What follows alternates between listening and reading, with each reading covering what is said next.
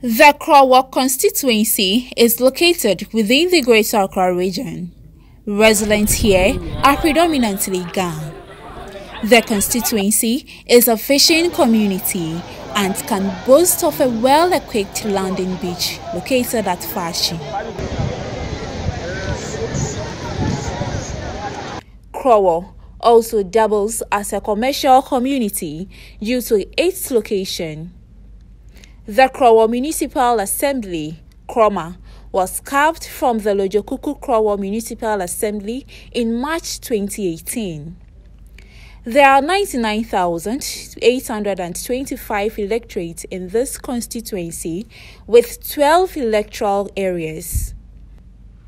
Elections in this constituency have generally been peaceful, but the Nungwa Authority polling station in the Sopoti electoral area has been the hotspot. This polling station has repeatedly experienced clashes between NPP and NDC during the counting and collation of ballots, that's the 2012 and 2016 general elections.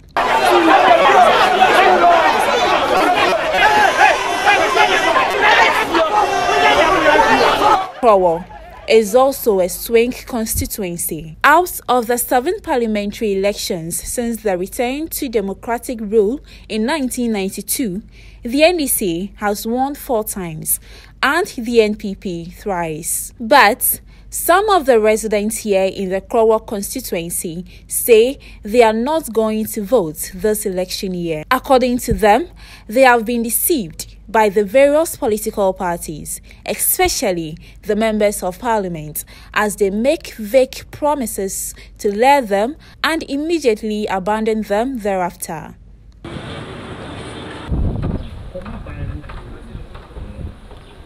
The major challenges in the Krowor constituency are the road networks and open defecation. The road network from Opegono and adjoining communities are in a deplorable state for the past 20 years, despite being in affluent parts of the constituency.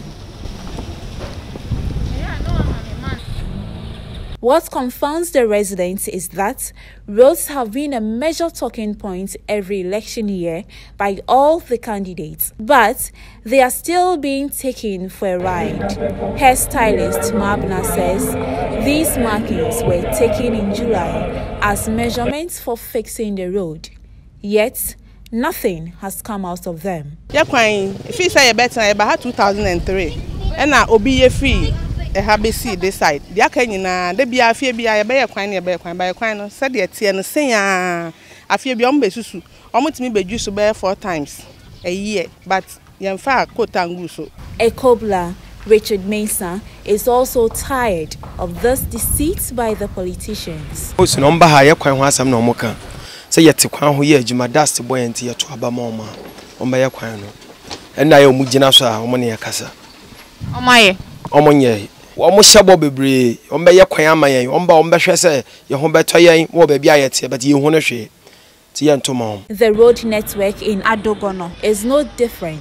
If cars are passing here, it's very difficult for them to get there. Even if you want to take a taxi to that place, it's very difficult. Some of them don't want to go and so on. During the lockdown, they came to survey the land and also the road and came to put some measures to that they can do it, but they only do one side of the road and leave one side.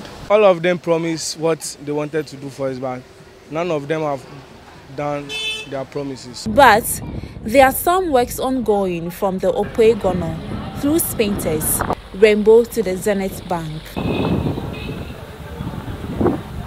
This drain, which used to cause flooding in the area, especially coastal down, has also been fixed.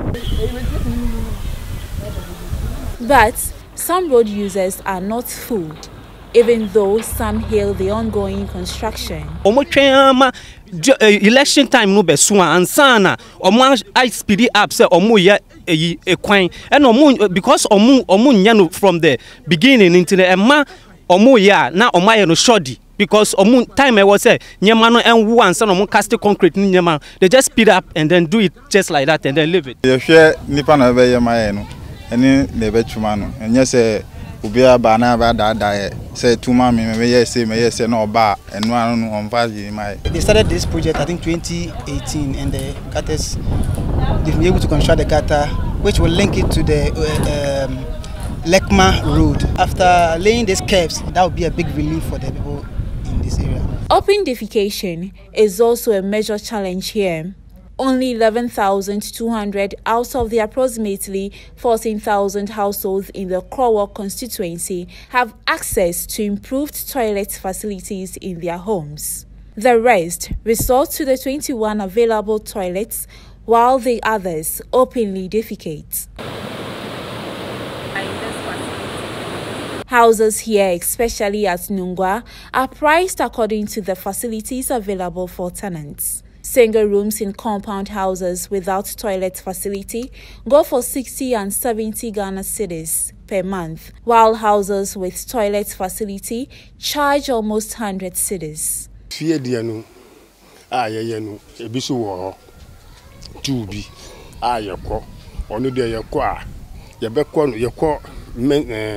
Mentally, Dambia 10 city, yoko, inti ayema na abuabu askanu. Car na beba betwenu.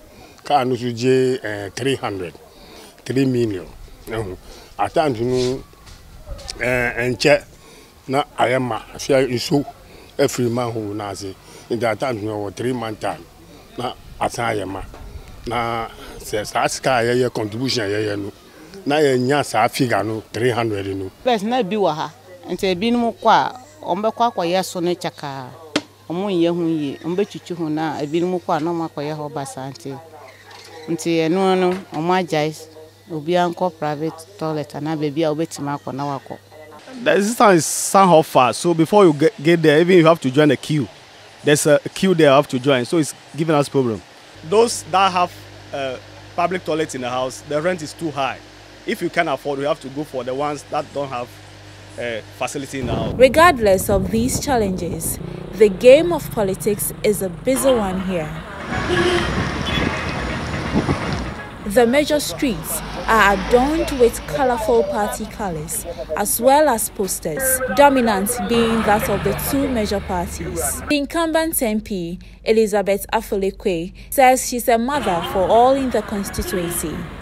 She's banking her hopes on some of the developmental projects undertaken by her government. This includes an 18-unit classroom block and boys' dormitory ongoing at the Nungwa Senior High School, a 2-story building with auxiliary facilities at Nungwa Zongo, and the 7-kilometer boundary road. Her fiercest contender is Agnes Namomolate, who says she's a grassroots person and looking to give Afole a keen contest.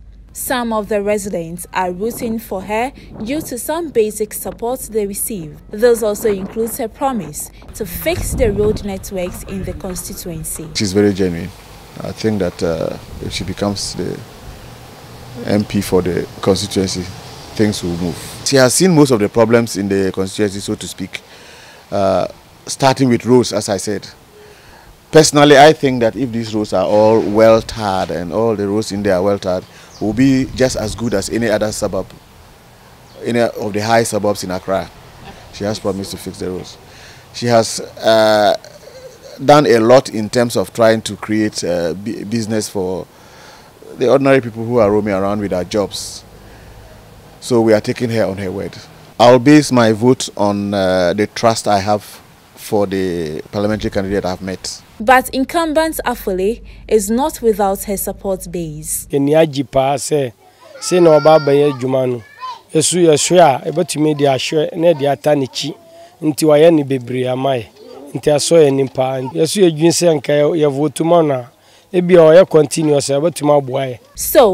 wins the 2020 parliamentary elections in the Krowor constituency? Only December 7 has the answer. Evelyn Araba Aidoo, GH1 News.